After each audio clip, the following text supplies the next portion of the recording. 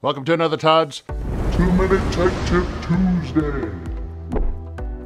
Brought to you by the National RV Training Academy, the largest hands-on RV training academy in America.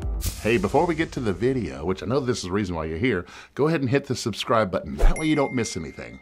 Hit the subscribe button now. Thank you. Now, back to our Tech Tip Tuesday. Hey, this week, let's go ahead and cover the difference between a 30 amp service and a 50 amp service.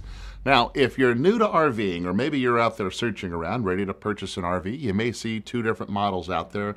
One of those may come in a 30 amp variety. The other one may be 50 amp, and you're wondering, what's the difference? Well, let me first tell you that a 30 amp service, we're talking about electricity. When we're talking about electricity, we're talking about how many different items can we turn on at once. With a 30 amp service, first just give you the numbers. You got about 3,600 watts that you can use. What? Yeah, watt. So anyway, what do we mean by that? Well, let's look at it from our appliances. Now, the one appliance that'll always be on will be our refrigerator, right? You like your food cold? Well, that refrigerator is on. Now, is it consuming all the time? No, but it doesn't tell you when it's going to go into a cool cycle. So we like to just assume that it's always on. When you have a 30 amp service, you may have one AC. Some of you, foolishly, the RV industry may give you two ACs.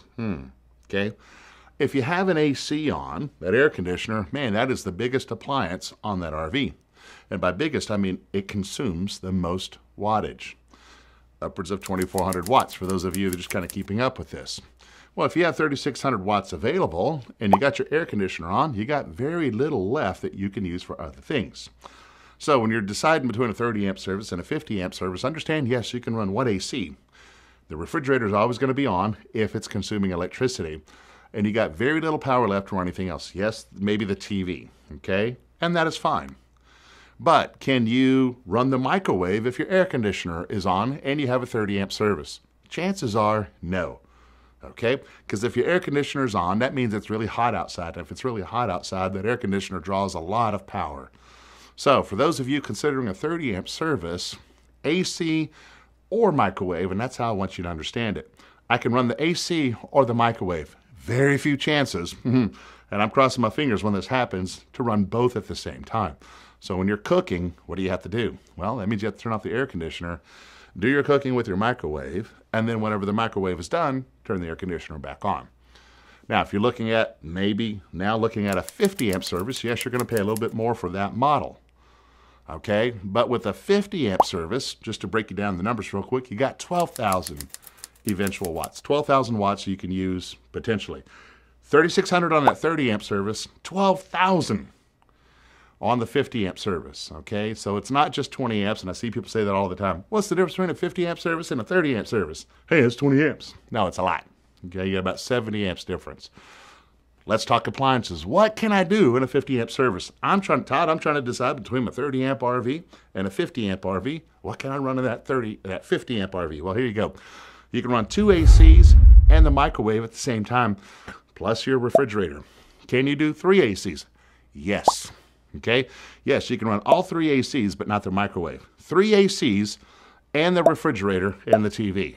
Okay. So let's get with the big items. Okay. Three ACs, refrigerator, TV.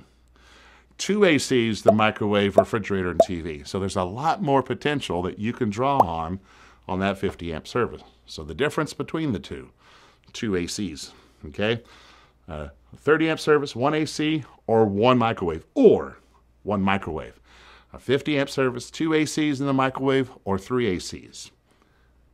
There's your tech tip. All right, before you get to the bloopers, which is why you're here in the first place, the RV industry needs thousands of RV technicians and inspectors, and now is the perfect time to do that. If you want to make more money or have more control over your time, go ahead and click the link below. Or if you just want to learn how to fix your own RV, got something for you there. Head over to rvtechcourse.com and get started today. Now for the reason that you're out there in the video, roll the bloopers.